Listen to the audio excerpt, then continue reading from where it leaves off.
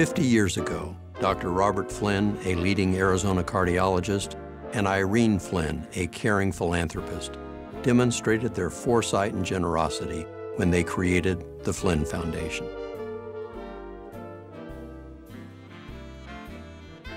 Dr. and Mrs. Flinn, in terms of their dedication to the community, their focus on making the community better, resulting in the very simple mission of the Flinn Foundation to improve the quality of life in Arizona. Bob Flinn had a great interest in Arizona, and he loved the whole state. He had a twinkle in his eye. He had a very good sense of humor.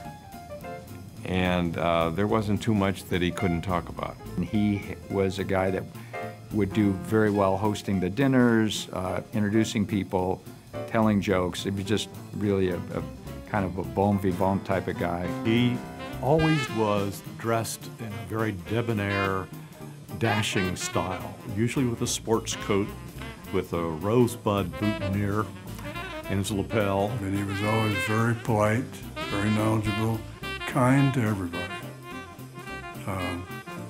Always had a nice car. It was a Rolls Royce.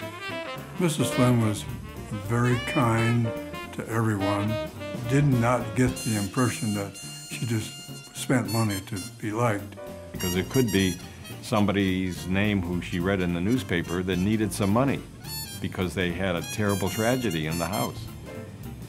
She would donate. And she'd tell them the same thing. This is anonymous. Because he had gone to Harvard, but many years before I went to Harvard Medical School. So we would talk about Boston and the medical school because he was very fond of Harvard. He actually brought some of the first electrocardiographic monitoring equipment to St. Joseph's for the ICU. Started another little industry, if you will, at St. Joseph Hospital of reading EKGs from all over the United States and then from places in the world. The marriage before Dr. Flinn was somebody who was very wealthy. Her husband was friends with the Watsons from IBM at the beginning. And as a result of that, he got stock in IBM. The idea of the foundation just made a lot of sense to both of them. I mean, Dr. Flinn, had this great reputation, and he really was a futurist. And so I think she probably knew that this was going to be a success. And she was philanthropic. So it worked out both ways. I know there was some discussion as to what we could use the money for. People thought maybe it should not go to anything else but St. Joseph's, but yet we really didn't want it to be just for that. We were thinking about at that time, clearly, that this is a foundation that needs a staff and it needs a chairman. One thing led to another, and that's how we got John Murphy's name. And he turned out to be a very good director. Dr. Flinn basically supported biomedical activities, either education or health or delivery of care. However, Mrs. Flinn was interested, although she was a very quiet donor, she was interested in the arts and education. So there was a big discussion on the board about whether or not to put any money into something besides biomedicine. I think one of the most important decisions that we made as a board was building a building for the foundation. And it wasn't just a building that housed the administrative offices of the foundation. It was really a gift to the community and to the nonprofit area. The building was built large enough to have space for meetings, and the nonprofit organizations weren't charged for use of the building. After supporting Arizona's healthcare sector for years, the Flinn Foundation narrowed its preeminent funding target to the biosciences.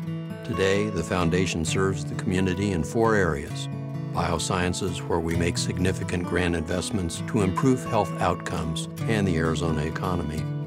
Our Flinn Scholars Program is a legacy program that for 30 years has been providing Arizona's brightest students a world-class education at one of our state universities. In arts and culture, we're boosting the physical and creative capacity of the state's larger institutions. And our newest program, the Arizona Center for Civic Leadership, is cultivating state-level civic leaders from all viewpoints to take on and solve Arizona's long-term policy challenges. I think Dr. and Mrs. Flinn would be very proud of the work that is going on now in the foundation that probably goes way beyond what their original thought was of supporting cardiology and research at one great hospital, St. Joseph's Hospital here in Phoenix. One of the things we try to do is stay true to our understanding of their vision and mission within the context of current time. So how does the vision of Dr. and Mrs. Flinn look in 2015? So what Flinn really focuses on is new ideas, excellence, and leadership. You take those three things, new ideas, excellence, and leadership, and you bring them together and you catalyze positive outcomes in those three categories, and you're going to help drive the trajectory of Arizona in the positive direction, and that's what Flinn is all about. For those of us who are focused on that longer horizon, that next generation and the generation after that, it's all about education, healthcare, making smart philanthropic investments in the state. And through Flinn and other philanthropies that we work with, it's a very good state, and we will be a great state.